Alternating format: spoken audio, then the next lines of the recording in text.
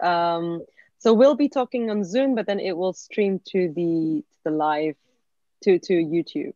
Okay. Let me just Good. have a look. Apparently, we are live. Let's Cool. see. Okay. Let me just make sure that it's coming up. Okay. Yes, so we are live. Okay. Right, to start. So hello, everybody. Thank you so much for tuning in. I'm Rowena Abdulrazak from the Iranian Studies Collective, and I make it sound like a team, but it's actually just me. And it's our first live streaming session. And I hope this is the start of many other live sessions, because I think it's really nice to have on the go, conversations and to get that kind of free flow discussion. So I really hope that this will be the start of something. And to kick off, we have two very distinguished speakers. We have Dr. Bill Figueroa, who's going to wave. And he's just defended his thesis at UPenn.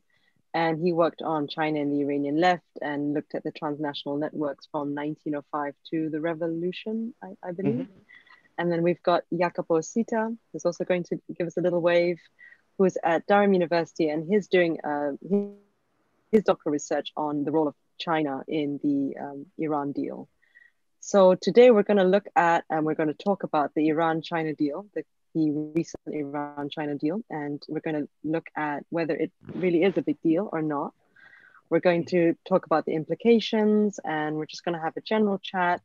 Anyone who's watching, please feel free to drop us a line in the chat box on the YouTube page, and we'll address it as it comes along. So to start with, what is the Iran-China deal? Bill? Basics. All right, so the basics of the Iran-China deal, I suppose you have to start with what people are saying it is if you really want to understand why we're even having this discussion. Because if I just told you what it was, you might not know. So what people are saying it is basically a pact, an alliance, a binding agreement of some sort between Iran and China to the tune of $400 billion. That's kind of the baseline.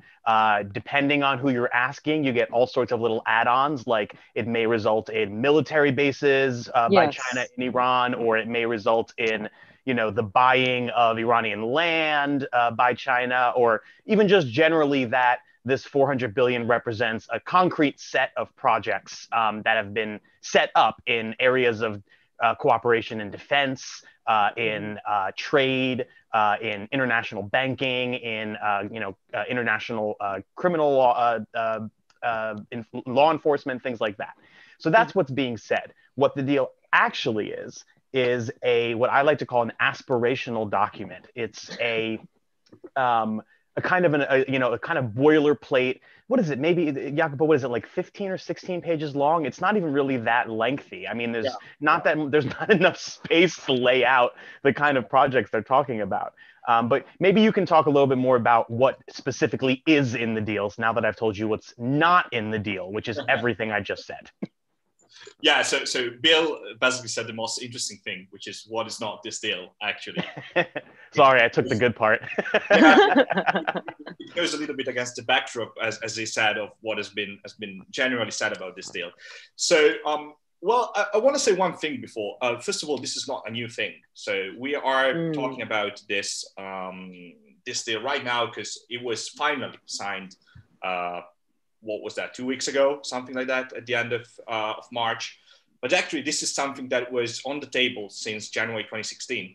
So for us that are looking into China-Iran relations, this is not news, basically. And the strange things, maybe, and we can discuss about this later, is that to finally, signing this deal, it took 5 years, which is quite telling of some of the dynamics that are going on in China-Iran relations. So what is in this deal? Well, this is another good question, actually, even if I said that Bill answered the better one, is because actually we don't have the final document yet out, which you can say, okay, so what are you talking about if we haven't seen the final document yet? What we know is that last summer there was a leaked draft document, which basically, was the final, or at least was at the moment the final draft of the document, was 6 months ago, 7 months ago, something like that, around July. And recently, the Iranian foreign minister, so Javad Zarif, confirmed that that document was true, was not, something thrown in by cheaters or whatever, or Iranian political opposition or so on. So we know that that document was true.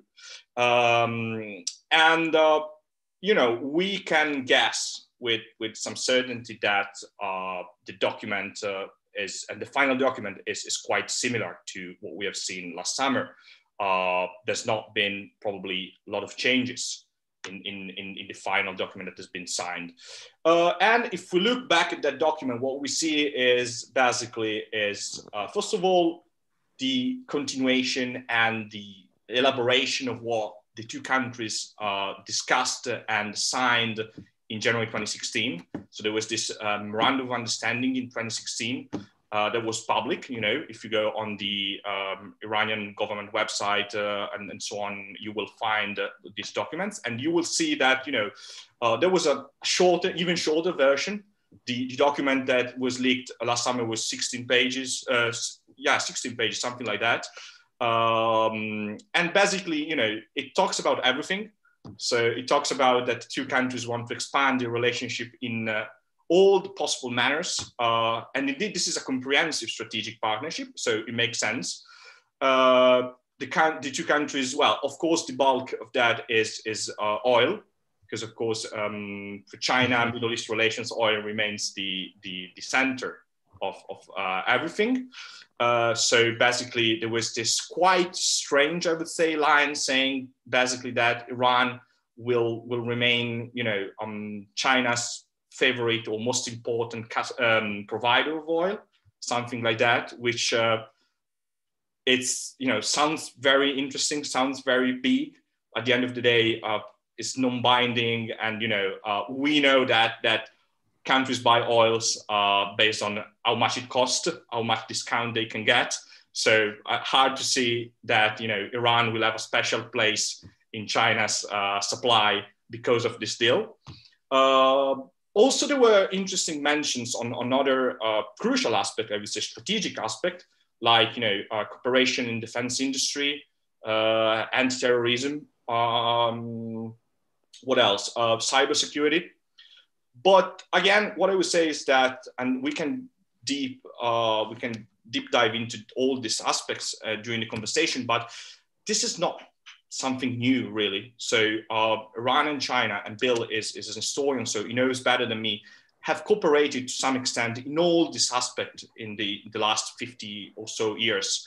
So this is not very new. I mean, and as he said, is very much aspirational. So this is, and we will get to that, but this has been defined by Iranian and Chinese authorities as a roadmap for expanding cooperation in the next 25 years. And I would finish my bit here saying, stealing one of the things that my colleague and friend Jonathan Fulton said about this deal, which was, this is what these two countries want to do, aspire to do in an ideal situation in the next 25 years. So the situation right now is not ideal. 25 years is a basically too long time span to imagine, and to even talk about real accomplishment is so big that we can, you can play within it as much as you want. And so, yeah, that's basically my first bit. So. Yeah, I'd also like to just add to that real quick. I mean, just based on the last thing you said, it's the ideal situation that they would be looking for is an environment in which they can, sort of openly and cleanly do business. And the main, impediment to that is U.S. sanctions. And so therefore, the relationship between Iran and China. So one of the things that I've been saying, I may or may not have taken this from another colleague, I don't know, but it's that Iran and China, Iran-China relations improving are contingent on U.S.-Iran relations improving. So all the talks going on with the JCPOA right now, whether they are or aren't impacted by this deal, whether China is trying to press.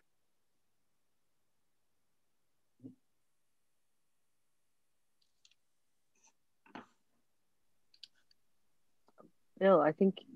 Bill, yeah, we can't hear Bill, you. we can't hear you, Bill. Okay. That's fine. Well, Slight that's technical glitch there. I mean, but while Bill is sorting himself out, I mean, that's the thing that he just touched on it, and that was what about the relationship with the US. Yeah. So the West is panicking. They see this bill and they panic. So what is the impact of the Iran-China deal on the JCPOA? Oh, okay. That's a very good question. Again, it's quite hard to give a definitive answer on that. What we know is that China, historically speaking, and right now, okay, Bill is back, but let me fix it. Sorry. Okay, he's back. Okay, that's it. Sorry, Bill, we were just talking over you. That's fine. Yes, we can hear you. We can hear you okay, perfectly. That's fine. Okay. Yeah, no, I was pretty much finishing up. Jacobo sounds like he's about to say what I was saying, so please continue. No, I basically just asked about what the Iran-China deal's impact will be on the JCPOA. So. Yeah. So, well, basically, obviously, there's no answer. There's no simple yes/no answer to that. What we know are a couple of things. First of all, that historically and currently, China favors are torn to the JCPOA. They are pro-JCPOA, if you want to put it like that. So arguably, I would say that as something that I said a couple of times, I wrote on Twitter or whatever I wrote it, that maybe it's not that the deal itself that is important, but I'm sure that when Wang He, so the Chinese foreign minister, was in Tehran to sign this deal, I'm pretty sure he talked quite a lot with Iranian authorities about the talks in Vienna, about the JCPOA, and so on. If I have to, say it's good news or it's bad news for the JCPOA, I would say it's good news, actually, because based on the fact, again, that China is interested in a return to the JCPOA, I think, they will, somehow they can use this deal to further push Iran to the negotiation table. Certainly, on the other side, it's also true that Iran will, use and probably is trying to use this deal to, gain some little, I would say, political leverage and saying, okay, you see, you try to isolate us with maximum pressure. Well, you didn't success. We cut a fantastic 25 years comprehensive strategic deal with China. So, you put all of effort in cutting us off. You see that's the result. Right. So this gives, I think, some sort of political brief of political fresh air to Iran, if you want to say like that. But again, I think if we try to take away all the noise that this deal made, all this political noise, at the end of the day, I think it's good news for the JCPOA. And I see, that can be just random or but if we think about that, exactly what was that, 1 week later the deal was signed, or the week later the deal was signed, actually Iran came back to the table of negotiation, and right now there are negotiations going on. So you can read into that and saying, okay, this China pressure or the China leverage worked quite well, but we will see what will happen. Yeah, that's definitely, I have a similar reading, and in regards to the last thing you said, I'm a little more skeptical that it has direct pressure. I think you're definitely right that they're talking about it. Whether China is going to actually impact whether the United States is willing to return to the table, whether Iran is going to make any concessions, that's a totally different question. My read of the two events happening so close to each other is that they're actually kind of spurred by the same source, and that is a new administration in Washington. The Biden administration is looking for a new way forward on the JCPOA, so those deals were already going on. And China's interest in reviving this talk right now is directly related to the possibility of the Biden administration making progress or returning to the JCPOA, because the progress on the talks halted for the most part while Trump was in power, while the maximum pressure policy was in place. So I mean, I'm not saying it's entirely coincidental, but I'm saying that if there is not a direct correlation between the two, that is why they're occurring at the same time, because they are partially motivated by the change in the guard in American foreign policy, or at least the possibility. I mean, personally, I see Biden's foreign policy right now as a bit aggressive, especially towards China. It remains to be seen towards Iran, but it's been quite clear for some time that if America is going to return to the JCPOA, that some amount of sanctions removal is going to have to come first, and they don't seem to be open to that. At the same time, Iran doesn't seem open to budging on their position to that. So we're kind of at the same standstill as far as I can see as we have. Yeah, it's so interesting. So I mean, it's I guess it's still a question mark about the impact of the deal on the JCPOA, but I'm curious about China's role. I mean, I'm not an expert at all, so I'm just going to, as you two are the expert. But what I'm curious about is China's role. Is this an assertion of China's power in the Middle East? Because they're trying to be more assertive and more authoritative, and they want to have more influence. Things like Israel, Palestine, they want to get more involvement. So is this a part of that? Well, Bill, go on. Yeah, sure. I can start with kind of the historical section, and you can kind of talk about modern Iran-China relations more recently, Jacopo, I think better than I can. Sure. So I mean, okay, but I mean historically, China has had an interest in the Middle East, a small but growing one, strategic interest since I would say the late 1980s. There was a interest in sort of politically getting involved in the Middle East, starting after the Chinese Revolution, and really picking up in earnest during the Cultural Revolutionary period in the 1960s and 70s. That's when you see a lot of this sort of support, Chinese support for guerrilla movements in the Middle East. So, for example, the Dhofar Liberation Front, which is quite close to Iran, that had a direct impact. Also, China was one of the first countries to support the Palestinian guerrilla movement with small arms. But it's also important to note that even at the height of this revolutionary period of China's foreign policy, there was and always has been a kind of counter or balancing faction, if you want to call it. I'm simplifying quite a bit here because there are multiple factions with multiple competing interests within the Chinese state. But if you want to kind of simplify things, you can think of it as in addition to these revolutionary forces and the multiple forces, there are also multiple forces that were interested in more traditional diplomatic relations. China has always had as a goal to break out of what it saw as diplomatic isolation following the Chinese Revolution and ascending to the post of the China position at the UN, which until the 1970s was occupied by Taiwan, the nationalist government, after it fled.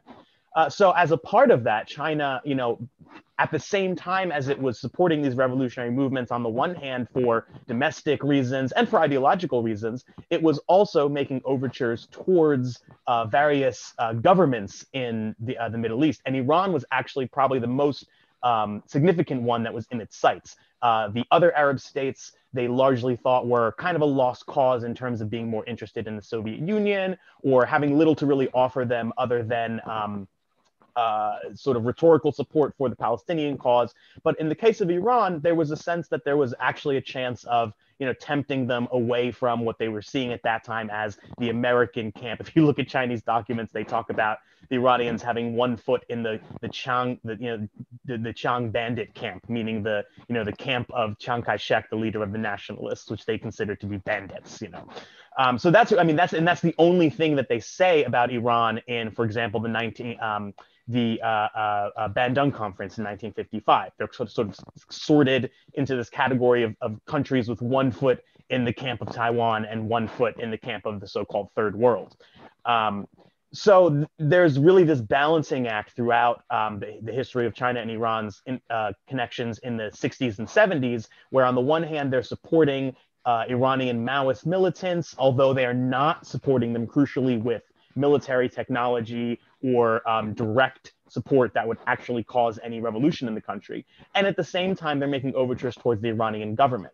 And this kind of comes into the open in 1972. The Iranian government, for various reasons of its own, partially actually out of fear of the popularity of Maoism amongst Iranians and the implication, therefore, that if they drew closer to China, they would sort of undercut the possibility that the Shah would be assassinated by some sort of Maoist-inspired Iranian student militant, but also various other factors, including the Shah's desire for independent foreign policy and other economic and political changes that were happening at the time. The main point that I'd like to drive home, though, is that even at the height of this revolutionary period, China was more interested in kind of stable traditional diplomatic relations, more so than kind of revolutionary overturning of the established order. And that is for the most part because they didn't have the resources to compete with the United States in the Middle East. And I think that's still true to this day. Jacopo can probably talk a little bit more about this, but the big, thing that people are kind of scared of, I suppose, when they talk about this issue is the presence, at least when I talk to people about it, is the possibility of the presence of Chinese troops or Chinese military designs in the Middle East. They talk about how many ships and, airplanes the Chinese military has and soldiers. What they leave out is that many of these ships are extremely poor quality and of older design compared to the United States. Same with the airplanes. I don't remember the exact figure, but we spend multiple times what the Chinese government spends every year on its military. So, the idea that maybe at some level, some Chinese planners might want to do something like this, I can't speak to their minds, but I can speak to the fact that it's simply not capable of doing, of opposing U.S. interests in the Middle East directly in that way. So in terms of, is this new? After the relation between China and Iran improved throughout the 80s and 90s, there was a lot of different ups and downs to the relationship. On the one hand, China was one of the main small arms suppliers to Iran during the Iran-Iraq War. On the other hand, they were one of the main arms suppliers to Iraq during the Iran-Iraq War. Like, I should add, many countries, France, the United States, Russia, all did this to a much greater extent than China. China was actually a small contributor comparatively. But they assisted in the destruction of the country, and then they came and assisted in the reconstruction of the country. In the 1980s, China was a major supplier of loans and construction workers to Iran. The Tehran Metro was largely built with Chinese assistance. Wow. And that is a period that left a kind of more positive mark on Iran and China. It's also the period where China was the only country to publicly apologize to Ayatollah Khomeini for its previous support of the Shah. I believe that Khomeini had sort of publicly said something like the Chinese have blood on their hands, and shortly after that, during a state visit, they openly apologized for the mistake of supporting the Shah's government against the will of the people. So that was a big PR moment as well. Over the next, couple of decades, I would say that the relationship proceeds in kind of fits and starts. At various points, Iran and China have commercial relations. The trade is never particularly high. I think it peaked around $20 billion. That's not a huge amount of trade. In terms of oil, Iran is only the 10th or 11th largest supplier of oil to China. I think it's like 3% of their overall reserves. Saudi Arabia, for example, is 15 or 16%. So just for comparison. There's a lot of cases of, China, on the one hand, buying Iranian oil and giving them relief with the sanctions, or transferring military technology to Iran, sometimes via Israel as an intermediary. That's a very interesting story in and of itself.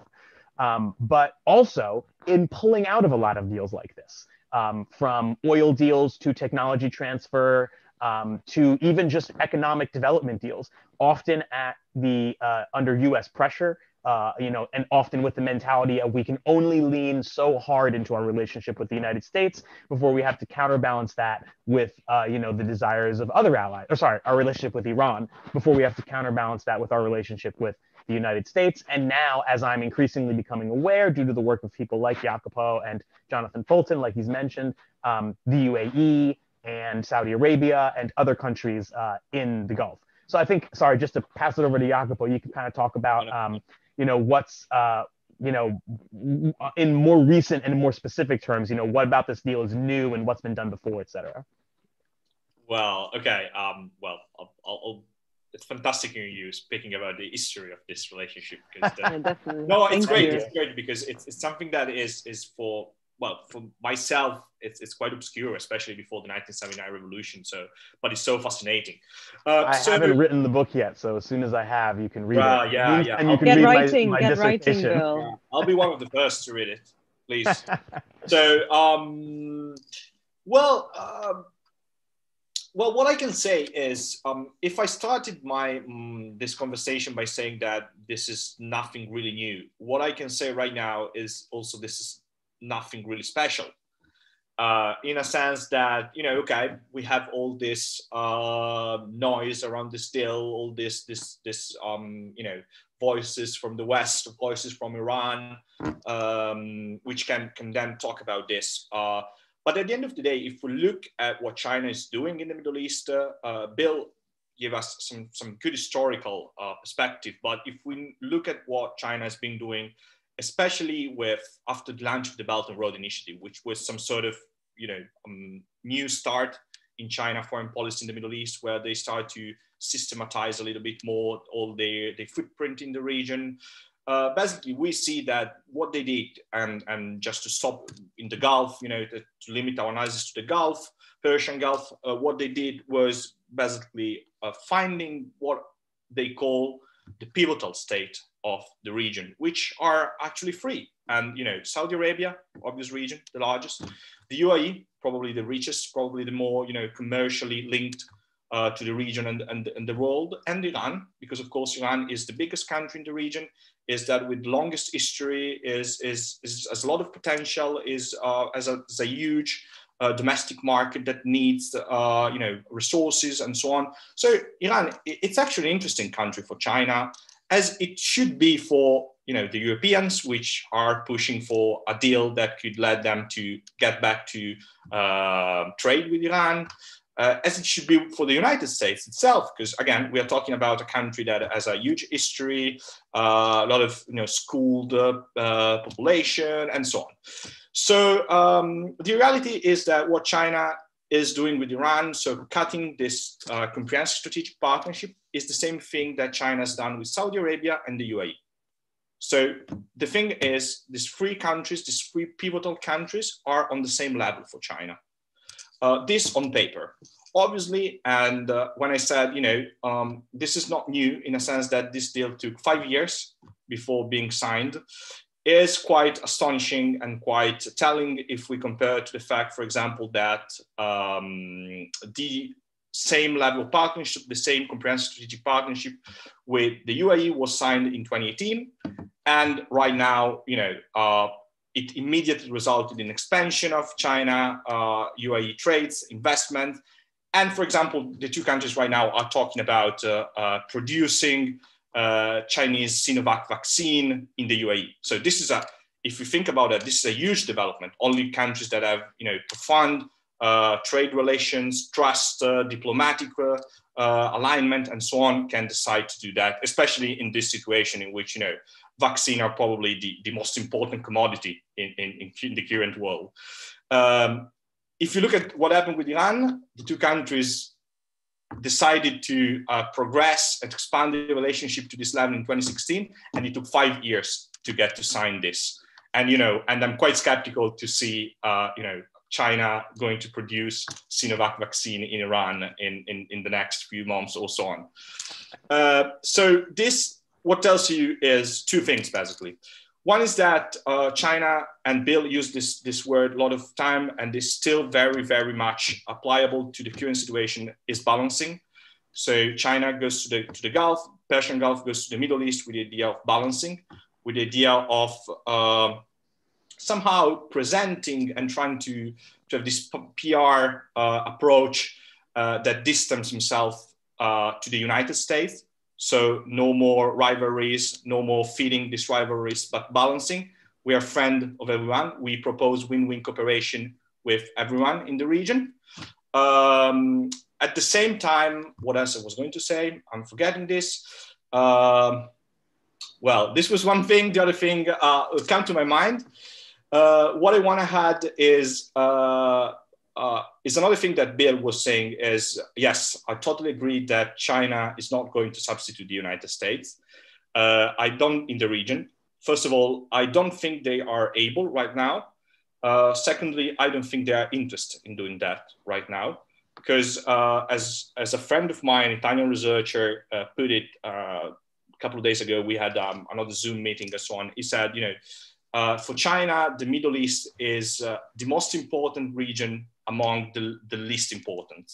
So for them, wow, which is somehow true, for them, of course, there's this great power competition that even though they try to avoid this term, but it's going on, for at least for the United States is at the top priority. So they are caught in this United States trying to frame this competition as a great power competition. Then they have the Asia Pacific region, South China Sea and so on. And then probably in the second tier of this priority list comes the Middle East, comes Africa, and so on. And the Middle East in this second tier is quite important. But at the end of the day, they have been in the last, let's say 10 years, they've been very successful in the region without trying to substitute the United States. So the question is, why should they spend more resources, probably breaking this sort of marriage made in heaven with the region, where they go there for business, they go there to cut deals, they go there to propose win-win cooperation, and build this sort of security apparatus, the security construction that somehow is naturally the beginning of problems, as it was for the United States. When you start feeding rivalries in the region, when you start taking sides, when you start selling too much arms and so on to the region, to different countries, then is where all the problems begin. And this is something that China smartly, because I think the Chinese, you can say everything about the Chinese, you can be an apologist or whatever. What you can acknowledge, though, is that they are very smart and they know what to do. And they are doing that quite well in the Middle East, I think. Wow. Now, thanks, Bill. Thanks, Jacopo, for contextualizing all of that. I would just like to add to what... Yes, please do. Yeah, to what Jacopo said, this is very much echoed by what is being said in the Chinese kind of academic foreign policy establishment. This is important to recognize, right? Because some people say, oh, well, they're just saying that and the kind of front-facing to the other countries and what have you. But this is what they're saying to themselves. If you go and you read, Chinese foreign policy journals and Chinese academics that are kind of talking to each other and to the government, Chinese think tanks, they all have this opinion. And China is also a place where there tends to be a very strong resonance for various reasons between what scholars are saying and what is acceptable and what is followed by government policy, so to speak. And they're all basically saying exactly that the Middle East is not the most strategically important region, and that China has little practical reason to be involved militarily there. And they're saying this to Chinese generals and people within the Chinese establishment that would argue otherwise. But the general consensus is that this is an unwise position. And you also, even just recently, there was a reports that that China might potentially buy or might potentially, sell military planes to Iran in exchange for oil. This is one of the things that was supposedly in the deal, that there was going to be this massive weapon exchange for oil instead of currency. And it looks like the deal's not going to go through. And the sort of, commentary coming out of China from military advisors is basically, China is under no obligation to give Iran free weapons, that it's not in our interest to do so, and that it has to be for something beneficial, and that we're not particularly interested in trading for oil right now. This goes back to the problem of, sanctions making it difficult for Iran or China to directly trade, anything of value besides, products or things like that. And I think it's worth, again, go back to history, people are looking at this like, is China going, is Iran going to lean towards China and become overly dependent on China? When the United States was trying to do the same thing that China is being accused of, they threw weapons at the Shah. They couldn't get them out of the door fast enough. If he wanted them, they gave them to him. So, I mean, the idea, the fact that there are Chinese generals saying we have no obligation to really give Iran weapons under any circumstances other than extremely favorable to us in terms of how much money we're making, it's just a very different attitude. Totally. Wow. Thanks for bringing up the weapons. I want to get back to that because I think it's worth exploring just a little bit more because, you know, the moment you say weapons, it immediately becomes 10 times sexier than what it was before, right? So, but before that, we actually have one question. I mean, it's kind of two questions. It's from Rob Stark, and he asks, how will the deal affect China's relationship with Saudi Arabia? And historically, how well has China been able to balance relations with Iran and Saudi Arabia? Jacopo, you've touched on it a little bit, but can either of you sort of elaborate a bit more about what the deal? I think we can split the two questions. You know. Yes. So history goes to Bill. Yeah. So let me start. Yeah, for the first question. Well, don't think this will have a major impact on China-Saudi relations, because once again, if we look at this deal in the context and we again take out all the noise that's been made around this deal, it's not making Iran special.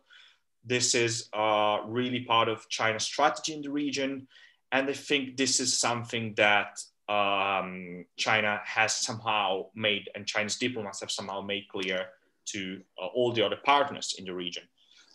It's not something that China is doing somehow, in a hidden way. They are doing,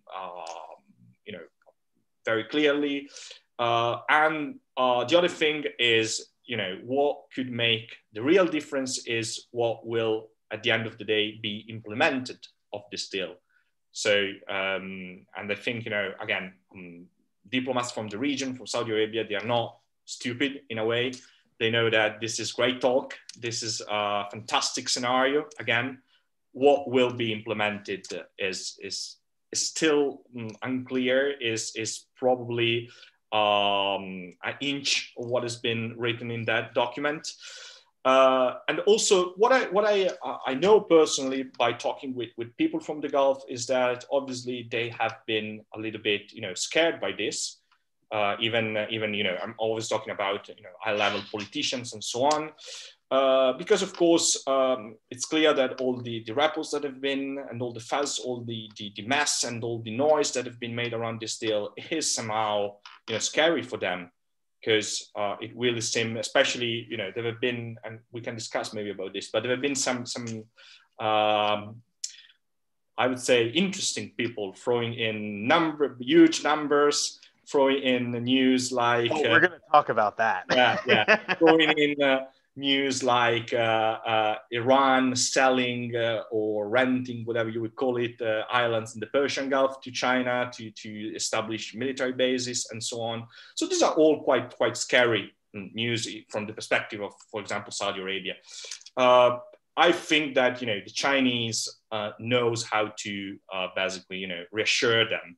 And they probably have done that. If you think about, they're very practical in my opinion. So if you think about that, Wang Yi, so the Chinese Prime Minister, signed this deal with Iran during a trip in the Middle East, and basically he visited Iran, yes, but he also visited Saudi Arabia, he visited the UAE, and so it's quite clear that the message they want to send to the region is really about balancing, is that, look, we are not somehow making this relationship with Iran special. This relationship is part of our strategy. And probably they are also, the big announcement, if it was a big announcement, I don't know, we can discuss about this, in Saudi Arabia was the discussion of this Chinese plan for security and prosperity, whatever they call it, in the region. So I think the message they try to convey is that, okay, we know what we are doing. We're not, turning ourselves towards Iran. Mm-hmm. You are more important. And as Bill said, if we look at the figures right now, even if China is buying Iranian oil via Malaysia and so on, so all these strange deals and so on that are going on, Saudi Arabia is massively more important right now for China than Iran. In practical terms, the UAE, as we said, are much, much more important than Iran right now. So at the end of the day, I think, leaders can be scared by this deal, yes, but when they look at the reality on the ground, they will definitely see that, the relationship with China in Saudi Arabia and UAE is much stronger than that with Iran. And the reality, how this is translated into real cooperation, is far, far bigger in UAE especially, and a little bit less in Saudi Arabia. So yeah, that's it. Just to pick up very quickly on the question of historically, how have they managed to balance them?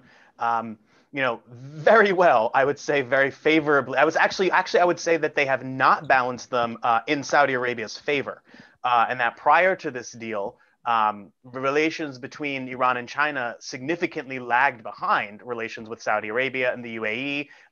Egypt also signed an agreement like this several years ago. Iraq signed one prior to Iran.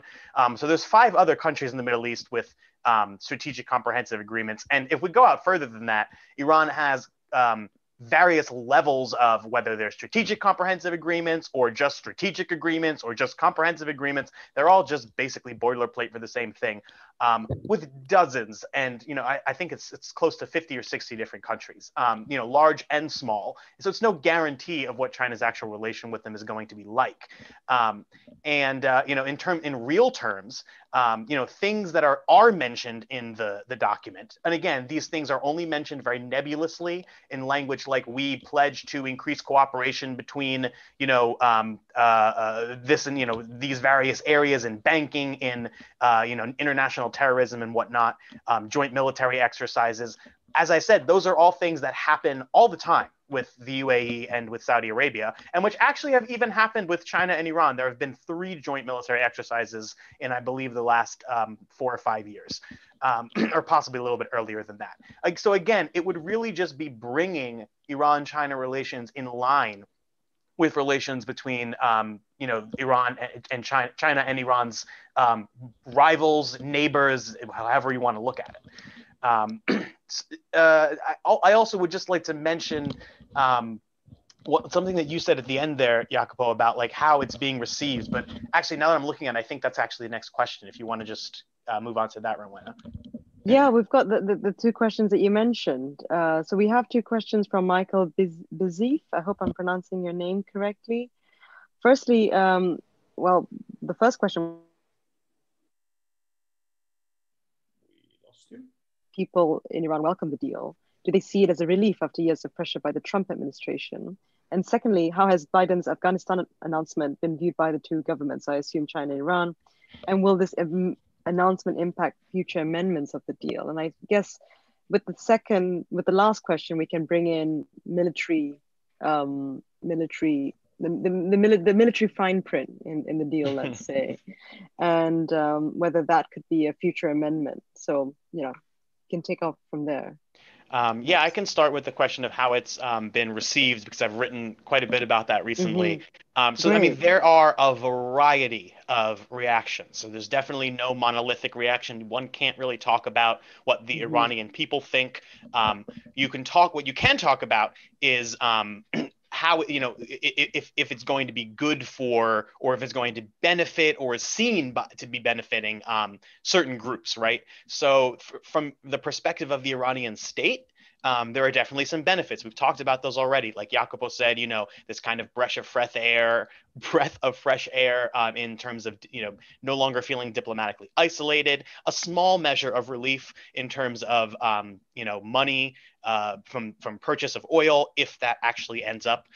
And I should mention, it is a very small amount of relief. I think it says a lot that even this tiny amount of an attempt to relieve the pressure and to push back against, U.S. policy in the region is greeted by the foreign policy establishment as this kind of massive, overblown threat. The alarm bells are ringing loud and clear.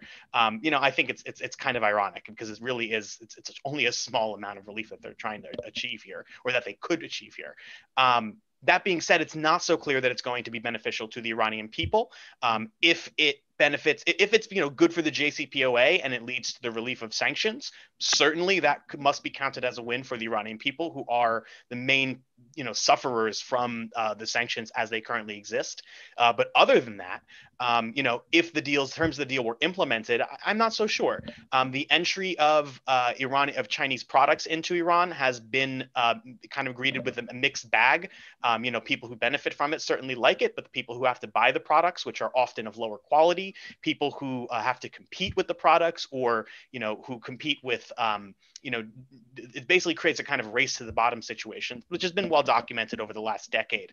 And a lot of Iranians complain about that. They see themselves as, a kind of, a country that should be coming into its own and should be, out there, and that they deserve better than what are frankly the lower quality end of products that China is able to produce, at least in the last decade. And they're trying to change this now. But the majority of products sent to Iran are not the best, because as Jacopo said, it's just not the most important market available to China.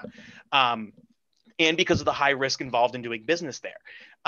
To move on to how it's been received, by some in the Iranian government, it's been received very well. There are proponents of it who say that this is kind of America being defeated, and these are kind of tend to be the more hardline elements of the government. That this is but not necessarily. Again, these opinions vary widely across the spectrum.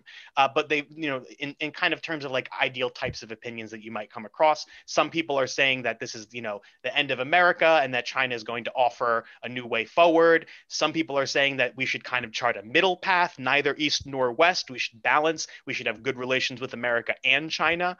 And so perhaps this deal is not so well advised if it means we're going to be leaning more towards China. There are members of the public that are, in favor of it because of obvious reasons. China is a huge economy. They think Iran should have good relations with it. They see it as a good sign of Iran having relations with foreign power, with other countries. Then there are many who see it as a bad sign. They are opposed to the Chinese government for all sorts of very reasonable reasons.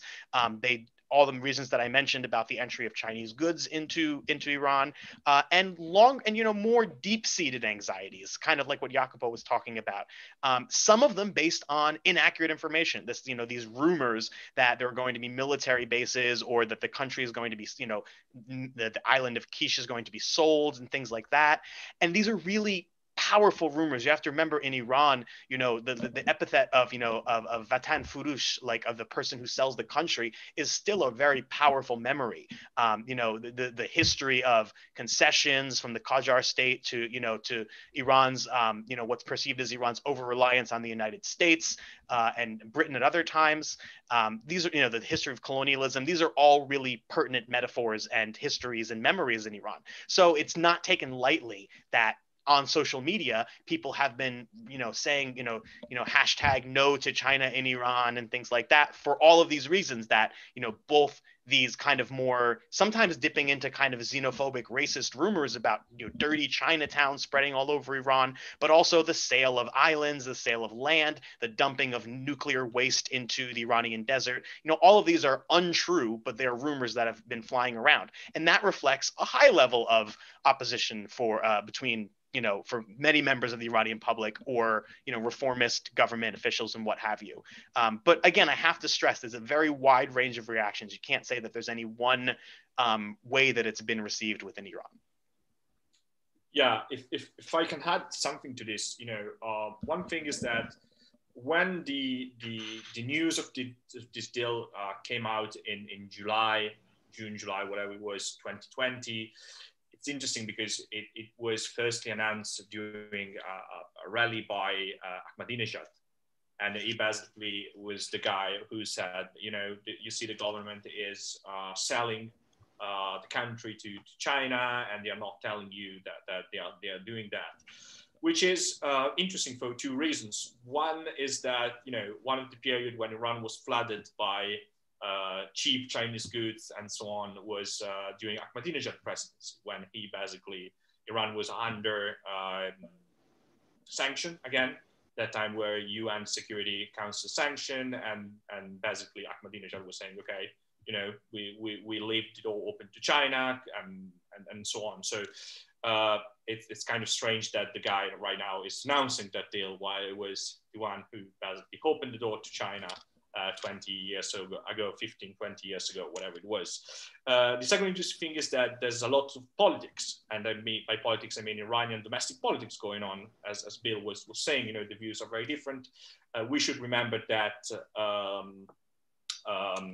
in Iran, there will be presidential election in a couple of months from now. So I'm not sure how much this deal will be at the center of political propaganda, but it's certainly something that can be used exactly for the reason that Bill explained before. So how sensitive Iranians are about this argument of selling the country to a foreign country, a foreign leader, whatever it was. The last thing is that we should not forget that the history of China-Iran relations had some very unfortunate developments in the past year, I would say, with coronavirus. It's very important to remember that Iran was the first country outside East Asia to experience the pandemic, basically.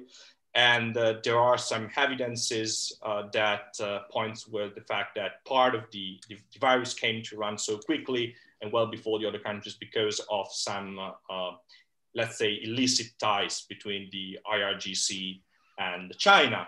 Let's say, I forgot all about this. Yeah, with Mahan Hair keeping flying to China despite the government basically blocked all the flights to China. So, I mean, it's a quite complex issue, I would say. Yeah, they don't like to talk about that part. Let's say like that. Well, the question about the US going away from Afghanistan 20 years after the 9/11 is an interesting one. Actually, I don't know how to answer to that one. In a sense that it's an interesting development, which I think both Iran and China will look closely. I don't know what the impact of this deal will have in that. I guess it's difficult because I think it's, for me, it feels like it uncomplicates the picture a little bit, because then you've removed physical American presence on one level. I think it's probably not. I mean, honestly, my impression is that it's not strongly related. I mean, the main thing that's going to impact the Iran-China deal's implementation is the sanctions. So, I mean, to the extent that the war in Afghanistan is related to America's overall objectives in the Middle East, and maybe by pulling that out, it'll also contribute towards something like that. That's kind of not necessarily an analysis I'm going to commit to at this time, but maybe there's possibly something there. But I don't think any sort of direct impact.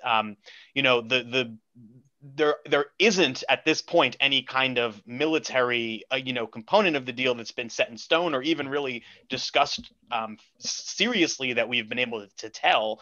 And in terms of, I mean, the United States still has Iran surrounded by plenty of military bases. So the lack of presence in Afghanistan is not going to change the game significantly as far as their calculations go, I think.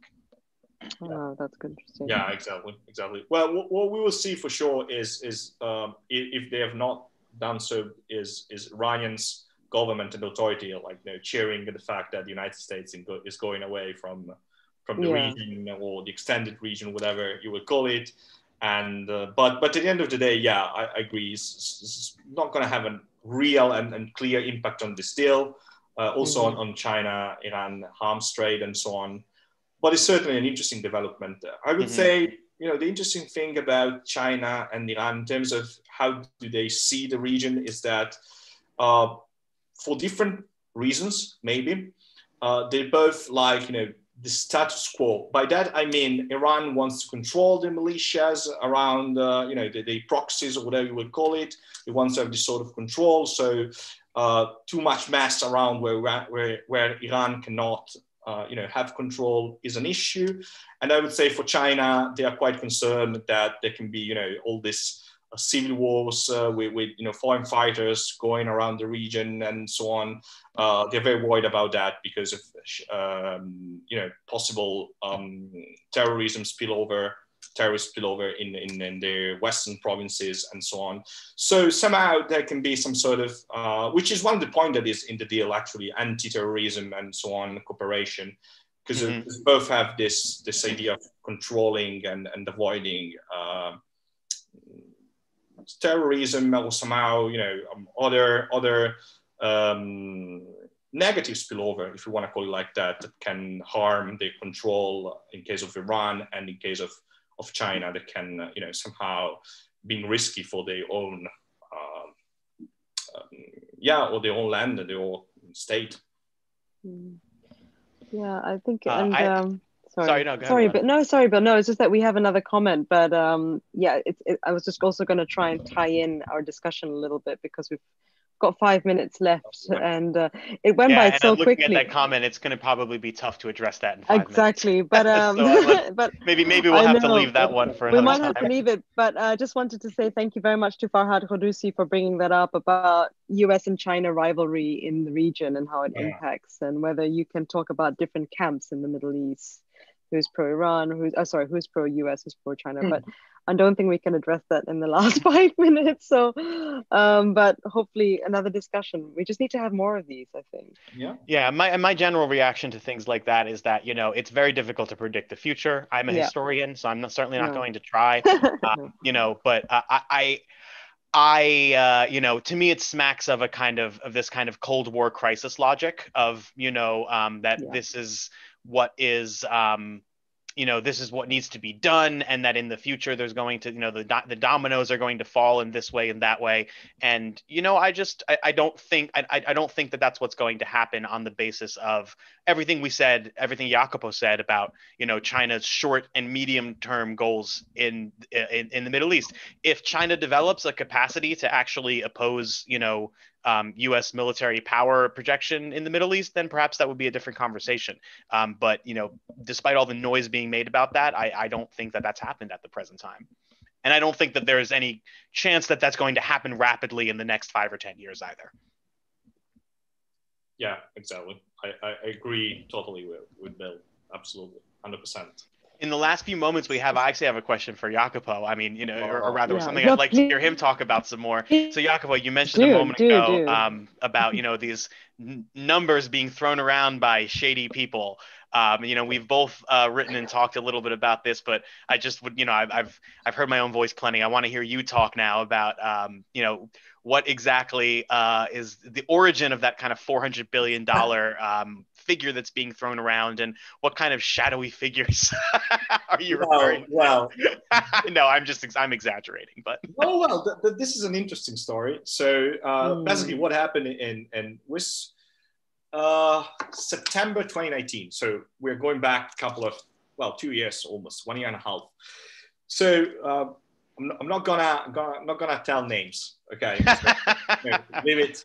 But it was this very interesting and surprising article on a I would say second-tier publication, or not foreign policy magazine focused on oil and all this commodity world. And it's quite connected to the oil industry, is that correct? Yeah, oil industry, exactly. Yeah, industry magazine, basically. Yeah, exactly. Which published an interesting article saying that Iran and China were going to sign a $400 billion deal. And these $400 billion were divided between, I think 100 or something like that, thrown into Iran oil industry, and the other half in general investments in the country. When I read it, I was like, well, this is not going to happen, in a sense that this is like, what the hell is that? It's gonna make Iran the richest country in the world. I would probably move to Iran to enjoy some of this bananas. Go to Kish Island. Get a job in Chinese construction work tomorrow. Exactly. I mean, what the hell is that? So I started looking a little bit into that, and basically, Yar from Bosun Bazaar, we were chatting about this. We were not very skeptical about this.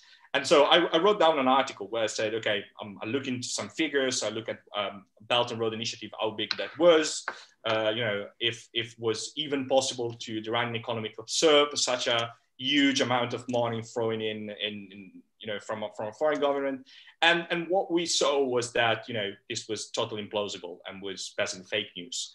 And the interesting thing is that, unfortunately, this figure has been, since then, came out a lot of time, and basically tons and tons of articles from, the third and fifth tier publication to the New York Times, which keeps quoting these figures, which has been, denied by Iranians authorities, Chinese authorities. It's not in the figure of this deal. There's no mention of that, except from that article, which originated all the mess about that. It keeps coming out. Despite, I tried, and other people like Bill and other colleagues tried to, point out the fact that this was totally implausible and exaggerated. The interesting thing is that at some point, I don't know when this happened, but the article that first talked about this disappeared. It's no more on the website. So it's basically, something that has been lost in the internet and get lost in the internet. So we have this figure that is keep floating around without the original sources, which has been canceled. And so it's one of the mystery of this China-Iran cooperation and China-Iran deal, I would say. I have my theories about why this figure has been thrown in. I don't know if they're true. I had some dubious about, some doubts about the person who wrote that article. I even thought it was not existing. It was like a fake persona. But Bill and I don't know who was that pointed out that there are videos of him on YouTube, so he exists. And but it is interesting because there are a lot of misconception, a lot of I would say politically motivated, to put it bluntly, figures and data and news about Iran and China floating around. Mm-hmm. Absolutely. And like the article, you can still see it on the Wayback Machine. Yeah. And it's also the first source I can find of any mention of military. The article itself says something like the deal will also include 5,000 Chinese boots on the ground, or something like that. So it really does seem to be the source of all this. And it's only after that you see all these blog posts and articles being like, China has reportedly signed a $400 billion deal that could lead to the selling of this and that. So it's ground zero as far as I'm concerned. And it says a lot, we're not going to get into our conspiracy theories or whatever, but it does say a lot that the ground zero of those claims was an oil industry tied magazine from an article that has since been taken offline. And, from someone who does not have a very prominent public presence in the field, in any field, really. So it's just worth remembering all of those things. And it's one of those things that there's nobody in the media that sues you if you say something completely off the wall about Iran. There's no libel consequences or anything like that. So people really can say whatever they want. And, we need to be really cautious. There's a lot of other, when you even look into the first time I ever heard anything close to this figure was 2016, when they were saying that Iran and China had signed a deal to increase trade, that they had pledged to increase trade and signed a deal to increase trade to 600 billion from, I think it was 20 billion at that time. So a slightly different, thing that they're saying. It's not an investment. It's increasing mutual trade to 600 billion by, I think it was 2025. And first of all, trade between Iran and China went down over the next few years to the lowest point, actually, due to the sanctions for the most part and the resumption of maximum pressure, because that pledge, that deal, the beginnings of the discussions of the current deal is what it basically was, began after the signing of the JCPOA and collapsed after the JCPOA America pulled out of it. And oh goodness, I lost my train of thought. What was I just talking about? The 600 billion. Right, the $600 billion figure. If you even look at the news stories at the time, it was a mistranslation. All of the Iranian sources said they were in discussion of a deal that may target increasing trade to 600 billion, and they were talking about this deal, which wasn't signed until 5 years later, but it was reported in the American press as China and Iran have signed a deal and then pledged to increase, but it was just opening the discussions, and it's a small translation error, but I think it's a deliberate one, personally. A deliberate one. Wow. Yeah, very most probably. Yeah. Yeah, most probably. It's just to keep the fire burning. But we've already passed 4 o'clock. So, but no, that's fine. It's a very interesting discussion. I really learned a lot. I just want to say thank you to Jacopo and Bill for for really taking us through the Iran-China deal, giving us a historical perspective, contextualizing the deal, and really just, demystifying these big numbers that have been thrown around in the press and on Twitter. So really, really appreciate that. I hope you both had a great time as well. And if there's any final words, please do say them now. Well, if I can say one thing, what yes, we said please. today in 1 hour was really 1 inch of what could be said Yeah, about this deal. I know. Yeah, and so, absolutely. Myself, Bill, and other, fantastic people have written a lot on that. So if you sometimes, Bill is publishing on The Diplomat, so pretty established, definitely established news outlet. Other friends are publishing on Washington Post and so on. But sometimes try to find the right sources, and like we are all young people that are much more probably committed than some more established journalists and so on that get sources from that hottish, strange people in the field. So shadow world. Yeah, exactly. So use us. Absolutely, please. And that's why we have you here today. Is to draw on your expertise, your youth, your experience, your knowledge, your training. So yes, definitely, please. You can check. Jacopo and Bill are both very active on Twitter. Much. So you can find all their writings. So please check them out. Any last words from you, I Bill? use hashtag Iran China. He uses hashtag China Iran. Okay, there. I've been using hashtag Iran China. Okay. Oh no, I'm just teasing. Okay. I told him the other day he should change his name to China Iran guy. China Iran guy. Yeah, exactly. But thank you so very much. It was really, really great. So we'll just say goodbye to YouTube now. Thank you very much for everyone for tuning in. Thank you. Thank you. So I've ended the stream, by the way.